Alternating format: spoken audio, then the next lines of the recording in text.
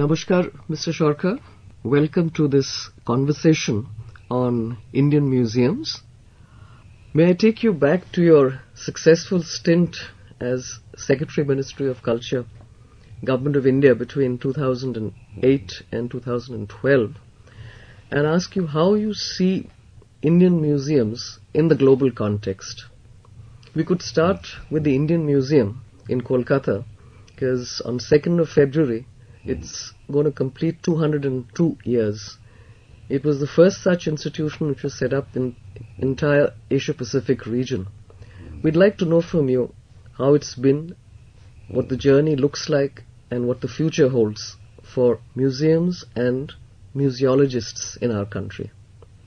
Thank you. There are two separate questions. One is about the Indian Museum and the other is about museums in India.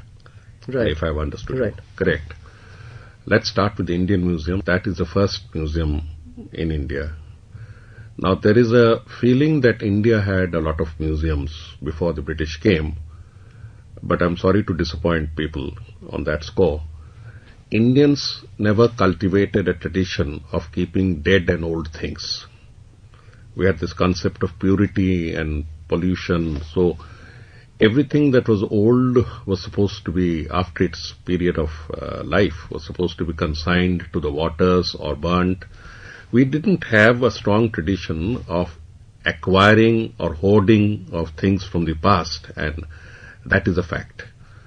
I was going through the Muslim period of the Muslim rule in India and found that even though they had a few collections, they were not public collections. The first idea of a museum is not a collection. A king or a samrat or a nawab can have a collection, but it has to be open to the public. So that makes it a public museum. So they may have a few collections. There are words like records kept in the Mahafiz Khana, the Tosha Khana for gifts and antiquities. But there were no evidence of them being open to the public. So right through our history up to, if I may use the term, up to 1790s, we never had a sense of collection, unless somebody can refute what I'm saying. 1784, the first body of intellectual inquiry in the modern sense of the term, in the colonial sense of the term, comes up with the Asiatic Society. And one of the jobs of the Asiatic Society was to collect specimens of everything they wanted to know, to tell their members. So whether it be a botanical specimen or whether it be a piece of rock for geological purposes, or even an artifact or a stone inscription, they would be collecting. So the Asiatic Society is not exactly limited to the small buildings that we see on Park Street today. It actually extended all the way for almost a mile backwards along the Chaurangi to cover areas that would now come to the New Market. It's a huge area. They had a backyard where they could just dump, and they had some small rooms. Now, this collection of the Asiatic Society was constituted into the Indian Museum in 1814. That is a head start for any museum in Asia and the Pacific. In fact, in the whole of East, China had a strong tradition of collecting.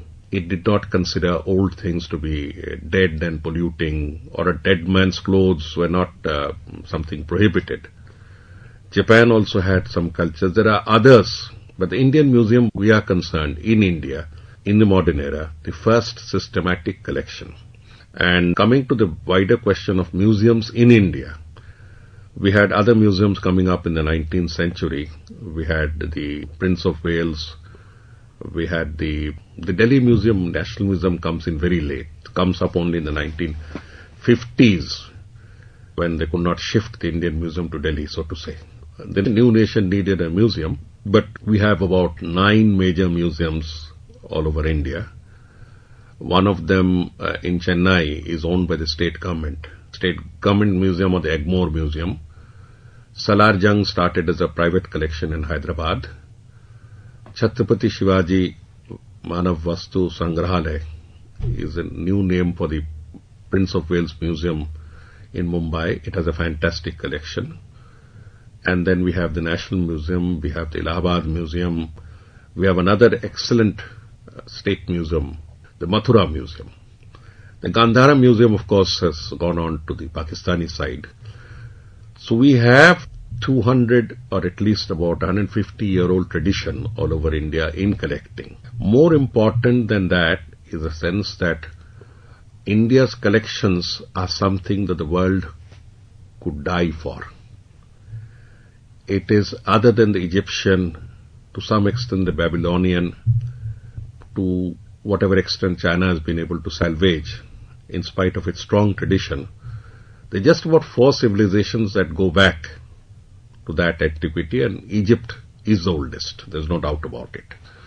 But once we move on from Egypt, which had historical, economic reasons for its prosperity much before the others, India stands among the first 4 in the world. I mean, when I refer to India, I'm referring to undivided India. So that would be perhaps India, Pakistan, Bangladesh today. Has the strong heritage, a sense of his linear history that goes back to about 5,000 years. It's lucky for us that we have a lot of remains, lot of very well kept, preserved items from the Harappan civilization, which is the first that we have come across so far. So our collections are something that the world would give any price to have, which is one of the reasons why so many of them are smuggled out at periodic intervals. But I can see the reverse trend happening. For the last year or so, there is a strong enthusiasm among countries to return back stolen antiquities or antiquities that came in the wrong way, that have been identified to have been taken off from India. So we have got about 15 or 17 such important items in the last 2 years. And so we have this collection, but then there are issues. How about museologists? Do they play an active role? Because as far as the global scenario goes, perhaps India does not figure very prominently. Why is that the case? I have my own assumption or theories about it. You see, art study, if that is the wider term that we use, museology as a discipline was something like library science, something like archivists.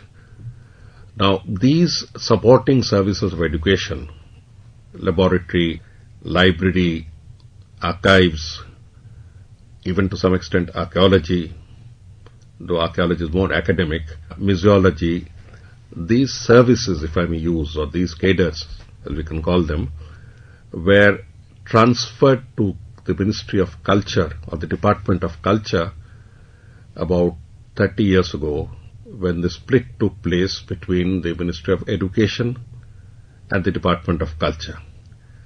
I have always said it was a wrong decision. They could have stayed as 2 departments under the same roof, under the same ministry, because what happened as a result was Department of Education, Ministry of HRD or whatever we call it, they ensured that central universities, central institutions, and thereby all other universities, through what we call the UGC norms and scales, did get a lot of benefits in terms of entitlements, in terms of career prospects. In fact, I have seen the jump taking place in front of my eyes. A professor was equated with a director just above the deputy secretary, and how the professor has been given his due place today. The short point is that while the academic community could move forward with a lot of social and economic encouragement, the supporting services fell behind. Culture, being a smaller cousin, was not considered important enough to be given the same benefits. Therefore, whether it be art teachers, whether it be antiquarians, archaeologists, museologists, archivists, even epigraphists. Museology is not a singular profession in its own right, in the sense that not anyone in museology would know everything that has to be done. For instance, when you have to decipher an inscription, you require trained epigraphists. The number of epigraphists is so poor that I shudder to think what will happen when a new inscription comes up another 10 years later. We just don't have people. People have left the vocation. They have moved on after studies to try desperately to cling on to the academic bus. The best of art, university, art institute students have gravitated to Christie's, Sotheby's and the foreign museums, which means that there is a real paucity of good talent, strong talent in these domains. But how do you energize the sector now, Mr. Sircar? Given our rich heritage, it's very important that we do so. The Ministry of Culture has actually taken up schemes, a project if I may put it, to send 5 batches of young museum scholars, practitioners and museologists if I may, or gallery specialists. If I remember correctly, 3 batches have gone to the British Museum. It was on payment basis, and 1 or 2 went to the Victoria and Albert, 1 perhaps went to the Metropolitan. So these 5-6 batches would be covering about maybe 150 of the most competitive brains that are there. Now this encouraged all of a sudden a lot of young students. Many of them are willing to stay back in our museums or to help out the private museums. To us, you and me, doesn't make a difference, because as long as someone is taking care of the antiquities of India, whether a private one or a public one, frankly, I feel that the public museums have reached their tired out point. Would you therefore say that we should just step back or step out and let the private sector play a more prominent role? We tried a lot to change the character of government museums, because within the government framework, a museum is very difficult to run.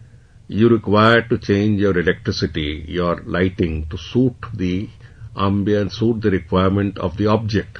You see, when I see the lights that fall upon our paintings, which are, even though they are vegetable dyes, the amount of erosion, the amount of corrosion, the amount of destruction that is taking place is phenomenal. But if you call standard government engineer and tell him this, he will switch it off to some new variety without actually knowing that a specific gallery requires a specific lighting. So the standardization of procedures within the government makes it completely unsuitable now. In this situation, are you at all hopeful that the government can do something? What do you think the government could be doing in a situation like this? Okay, let me put it like this. The National Museum did a stunning turnaround in just about 1 year's time with one dedicated officer. One dynamic officer, maybe he stayed for a year and a half or something, I'm not sure. Somebody who was wedded to culture could sort of bring in teams, bring in people with him, and I guess he couldn't stay long enough. Then we had the Indian Museum, which had a very slow start in its 200-year celebrations, but finally picked up in the last 2 years, which means just about 4 years ago. The Indian Museum has improved considerably, but it took about 7 years of battering, because I'm told that the people there were so self-righteous that they knew everything and they didn't really require any advice. So are you saying that it's more a personalized initiative, that the system itself will not support improvements and modernization? It's only when individuals who are very passionate, very concerned, step in, that change happens? To a large extent, yes, in the Indian context, because we are all governed by the same set of rules, and one could take that as an excuse for not going forward. One could take that as an opportunity to go forward. It all largely depends, when the ground rules are the same, huge ground rules, how a person passionately chases it. I have seen the turnaround in 2 to 3 museums, and it's not the same. I mean, it's not that government museums alone suffer from this fault. The best example I can give you is the Prince of Wales Chhatrapati Shivaji Museum in Mumbai, where the board of trustees or the board of governors, I'm not sure which, has been a very, very enlightened board. And they have coaxed and cajoled and allowed the directors to encourage the directors to function, as a result of which we had 3 good directors following one upon the other, and no massive enquiries whenever something good was done. The nature of government museum is the moment you start. So Chhatrapati Shivaji is now world class. Victoria Memorial always had a world class infrastructure. I would say that Victoria Memorial also has something of a world class institution. The perception matters. So how do you establish a closer connect with the cognoscenti, with the discerning public, so that they can also act as pressure points on such institutions to improve? One way out was to have Friends of Museums, a new movement. And that has been tried out. In fact, I think all the museums now have in small or large degrees. But the Friends of Museums succeeded more in Chhatrapati Shivaji. The director was egged on by his superiors to be in daily touch with them. In some museums, the Friends of Museum turned out to be just a ritual, where they thought they could come and direct the affairs of the museum, and the director spent all his time explaining to them that he could not. So the Friends of Museum is one. The other one is to permit activities and ideas and curation by outstanding people. What happens is, a museum has to have an event going on all the time. In fact, 2 to 3 events that makes it worthwhile for even a citizen of that city to visit it. Would you say that the private sector has been more successful in setting up and running museums than the government sector? All over the world, yes. Except, of course, Britain, where the British Museum, the Victoria and Albert, came up with a lot of government support. In the rest of the world, it has been, depending on the culture of the country. In America, it is almost all privately run. All. There may be some amount of government funding from behind, but most of them are run by private trusts, and they are the best examples of... What is it like in India? India is not yet caught on to the idea, and I know why. Can you tell us why? The Antiquities Act. The Antiquities Act, mercifully, is under severe examination now. It was brought in for a particular purpose, to stop the smuggling or the taking out of antiquities in the 70s. But because of certain constricting features, the collectors of antiquities really could not come forward. I believe very strongly that if the Antiquities Act is amended to allow freer movements of antiquities and artifacts within the country with proper watch, then the museum scene in India will explode. How does technology come into play here, popularizing the museum movement? Almost all the museums are now on website, but when I open many of the websites, I find they are last updated in November or October. So this has to be very dynamic. It has to have this newsletter circuit where you go on expanding through visitors' cards and others, so that you are told every now and then, not through a cyclo-style type of thing, but through a very attractive flyer, that this is happening. We have to have a little flexible hours. Museums are rather prudish things. Even in Britain, you'll find they close at a particular time. But then when there are special events, you can have to keep the museum extended till 9 or 8, which permits the office goer to make it. Otherwise, one has to really slip out of office during office hours to see a museum. It is difficult. It's a question of getting people more and more involved and engaging their attention. Is that what you're referring to? Yes, there are. You see, when you go around the foreign museums, what attracts you the most, little toddling boys and girls of just 2 and 3 and 5 who are led by a school ma'am or a school teacher in little groups, and they sit silently around a painting, and they inculcated the virtues of a painting or a sculpture or a piece of history when they are very impressionable. In India, I don't think that ever takes place. So we can't blame the museums for everything. By the time a kid is in middle school, he's pressurized by society to appear for IIT, IIM, IAS, or whatever starts with an I. and his value system changed. How do you effect the shift from apathy to interest? We have to trust the private experts to a large extent. We still have this feeling that they come here only for their interest, for their own name and fame, because they want to bring out a book. Now, I've often asked my museum heads, what's wrong with it? If a part of your splendid collections came out through a book, and he or she photographed and took them and wrote copious notes, your museum would be more famous. I think there is a sense of competition within India among the gallerists and curators and other exhibition staff that their book should also appear. They feel that you're working in New York and all you do is to come after 5 years, come every month on American expense, take a few photographs, write a fancy book, and then make a name for yourself, organize an exhibition. Now that is no way of looking at life. That is no way. Well, I guess they're just reflecting the way society looks at them. Yes.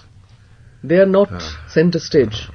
They are not center stage. So you are very right when you say that if we gave them that amount of honor to our museum personnel, gave them that amount of encouragement, I've seen for myself how enterprising museum people can turn gallery around on their own. As head of the public broadcaster, I believe you are setting up a sound museum, which is very exciting. Could you tell us a little bit more about this initiative of yours?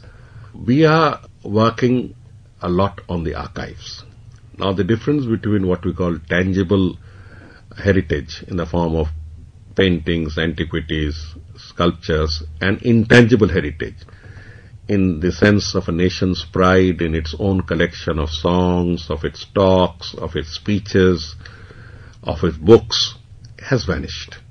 So one can't get fixated. For instance, if you are looking at 5 musical instruments, you should be in a position as you walk past each and you press a button, you'll be able to hear a tune at least, so know how it sounds. So that's the marriage between the tangible and the intangible. All India Radio is an institution India should be proud of.